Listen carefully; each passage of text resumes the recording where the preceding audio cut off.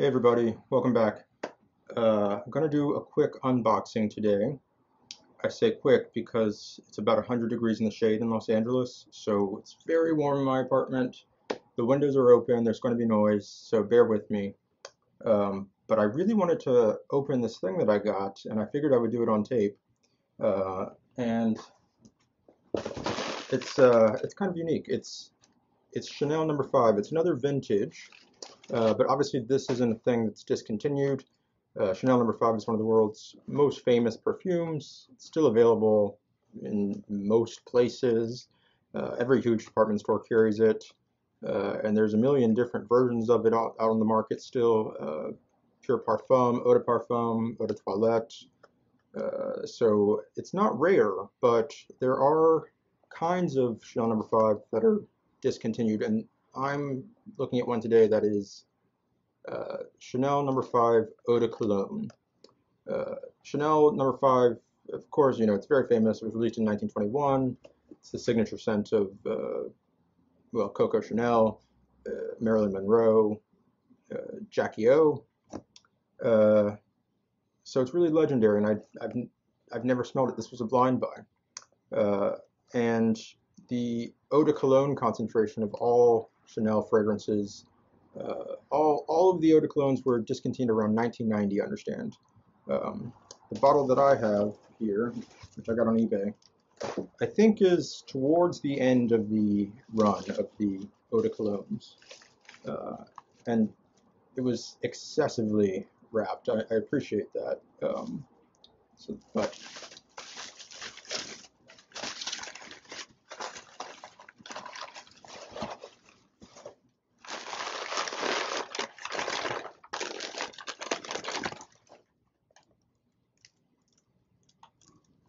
so there we go. So this is what I was after. This is the Eau de Cologne of Chanel number 5, which is said to be the most unisex version of the fragrance, said to be a civet bomb, really playing up those animalic uh, elements of the perfume, which are always present, I think, according to what I've read. But here they're really apparent. Um, I've never smelled Chanel number 5 at all that I can recall, so I'm excited to see what's in here. I'll show you the box before I take off the cellophane. This is it's a pretty rare occurrence to find a bottle like this still in the wrapper, and you know it's in excellent condition. Let's see. It's a little dirty from sitting on a shelf on the bottom, but everywhere else it's really perfect.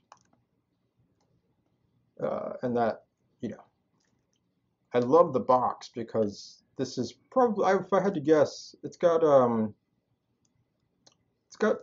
short list of ingredients on the back, so I'm guessing this is late 80s. Um, but the packaging looks exactly like it could still be on the market today. And it hasn't really changed, as far as I'm aware, since, I don't know, the 1960s or 70s. Um, so it's one of those things like Coca-Cola or Mickey Mouse, where you kind of instantly can recognize some of the iconography.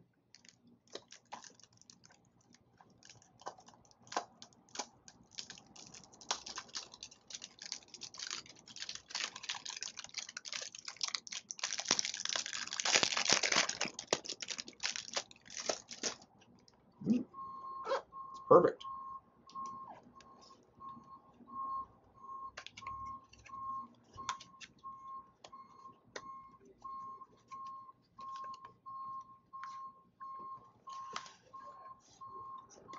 Comes in a little cardboard holder.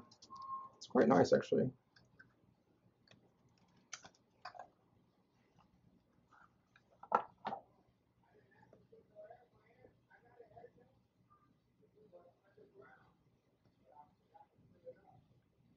It's a very nice bottle, very thick. And I'm actually kind of surprised there's no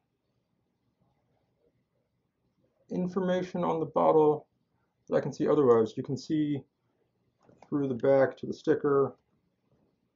It's a very nice cap, which is like deeply carved with interlocking C's. Let's see what else is in here. In the holder package comes the little pamphlet.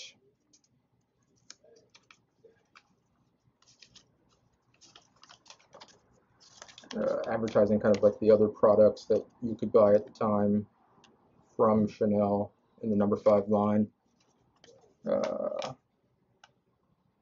Yeah, spray perfume, perfume for the purse, spray cologne, eau de cologne, eau de toilette, body creme, bath gel, milk bath cream, oil for the bath. So this was obviously a very successful line.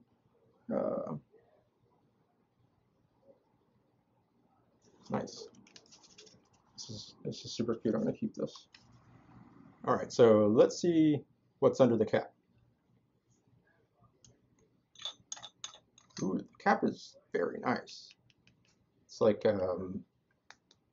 very hard plastic, pretty thick. And it's a splash bottle, so there's no atomizer in there.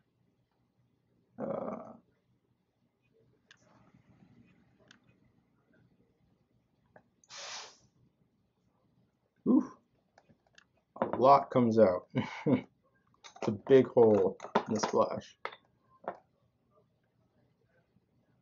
Gotta be careful with that.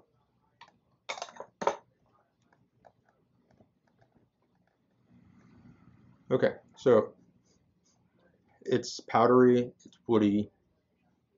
I'm not getting the civet bomb that everybody talks about. Civet is an animal. I think it's maybe a cat or a weasel or something, but it's prized for its glands, which smell bad and they're used in perfumery. But I don't get that here. Civet is said to smell like kind of sweaty or even urinous or like BO. And I don't get that. This on the opening there's a little citrus, there's florals. I think probably part of it is it's so hot today that something like this is not going to bloom as well on paper at least as it would if for a reasonable temperature. But it smells nice. It smells fresh, and that was my main concern buying any vintage perfume is that it hasn't been exposed to light and air and gone off. This is easily as old as I am, 30 plus years. So to have it in condition like this is just excellent. Well, thanks for sitting with me and unboxing with me. I hope you enjoyed looking at this vintage bottle of Chanel No. 5 Eau de Cologne, and I hope to bring some more thoughts on it soon. Thanks, bye.